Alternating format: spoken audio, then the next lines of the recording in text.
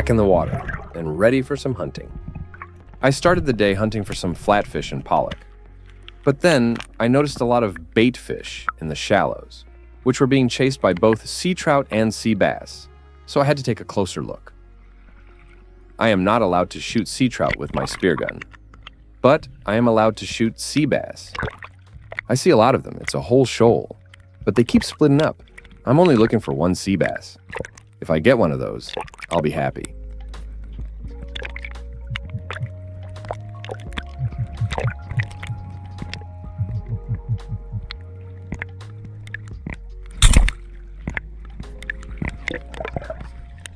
I was so happy for this catch. This is the first time I have shot a sea bass with my spear gun. But I have caught some of them with my fishing rod back in time. Did a lot of catch and release, so most of the catches went back into the sea. But I have eaten sea bass once before, so I haven't forgotten how good they taste. Now I am looking forward to having this fish on the dinner plate.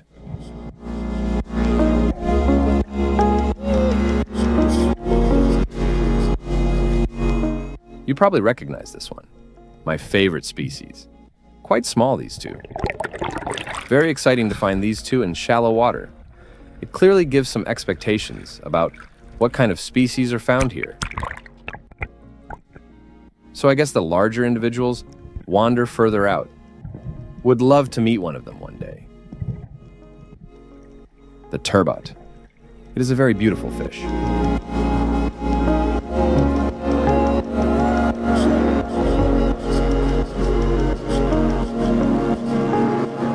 Well, it's definitely nice in here in very shallow water. But now I want to start exploring a little further out in this bay. I need to fill up the freezer at home with fish.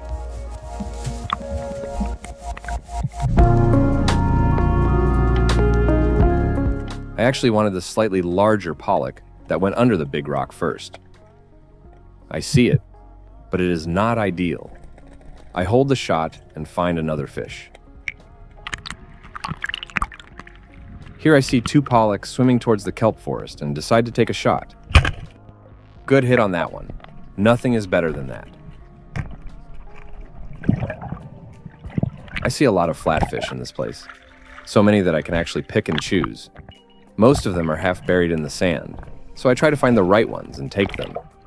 The ones that are big enough. Although it is actually 20 centimeters, that is the minimum size for flounder.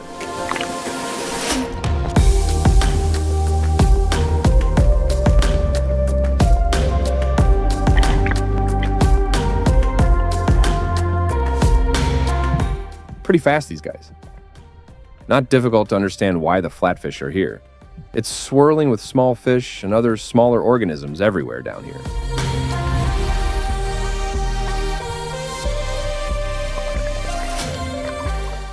It's really fun when you see so much life in 2 days in the water.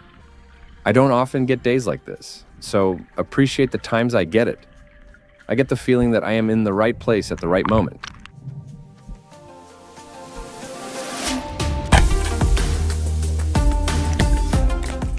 I prefer a pollock that is from 2 kilos and upwards, although I occasionally shoot a smaller one.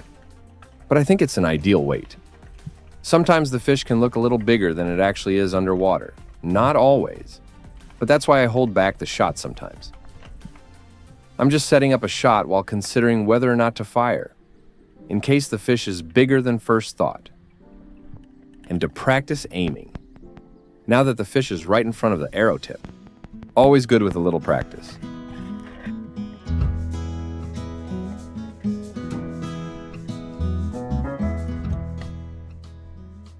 The little fish you see on the right there, I think it's called ballen wrasse in English.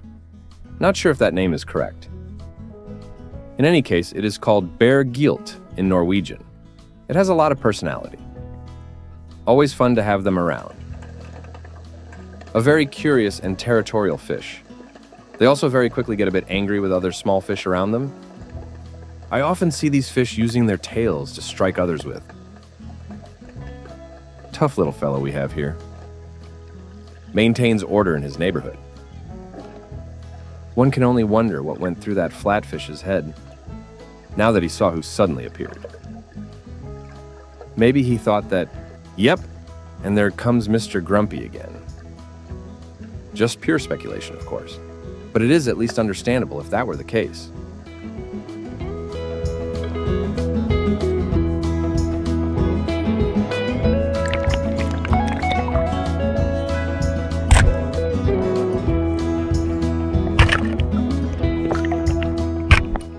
Last shots for the day. The fish also has to be filleted, and I have to pack the fish in the cooling bag. It should ideally be done while the sun is still out, but this last sequence must also be included. Stay tuned to see how I usually treat all the fish after a trip. There were a few missed shots during these 2 days, and this one burned the most. I've smashed that arrow to pieces now, so thought this time it's going to go down in the sand. I followed it closely and aimed to the best of my ability, and took the shot. The arrow goes into the sand. I managed that, but without fish on it. Too bad, because it was a nice size on it. But that's the game. Now the fish must be filleted and packed into the cooling bag. Just have to find a nice work area that is suitable for the job.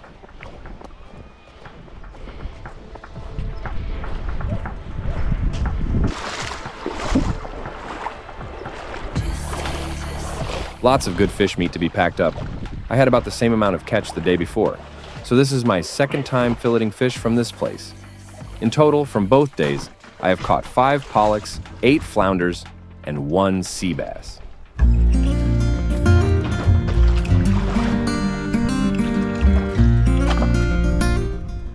There are many ways to treat a flounder at this stage. I alternate between cutting fillets or roasting the whole fish in the oven. Putting the whole fish in the oven is very easy, and perhaps the best way. I think the fish meat becomes even juicier with that method.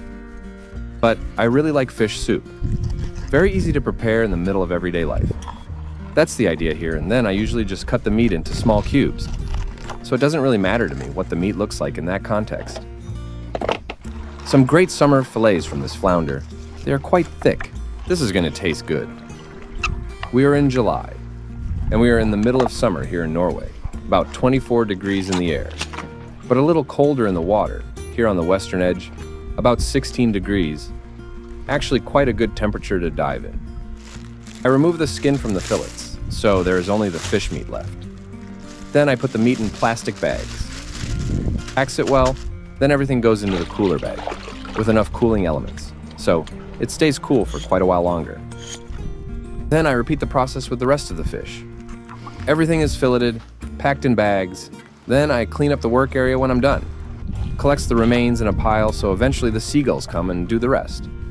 They stand patiently on the side here, waiting for me until I finish the job. Here you have pictures from all the catches I got during these 2 days. Very grateful for so much good food that comes out of this. Now I have to go home to my house. I have a 2-hour drive ahead of me. Then complete the process with the fish. The catch from day 1 is already packed, with the same process as you see here. So this is the catch from day 2. I vacuum pack the fish and then put it in the freezer. This vacuum machine is a very good investment for those who want to start spearfishing. I always take it with me on my long-distance hikes. It is important to dry the fish meat well before packing the meat into the bag. Lots of good food. Wondering what the next catch will be. Maybe it will be something like this.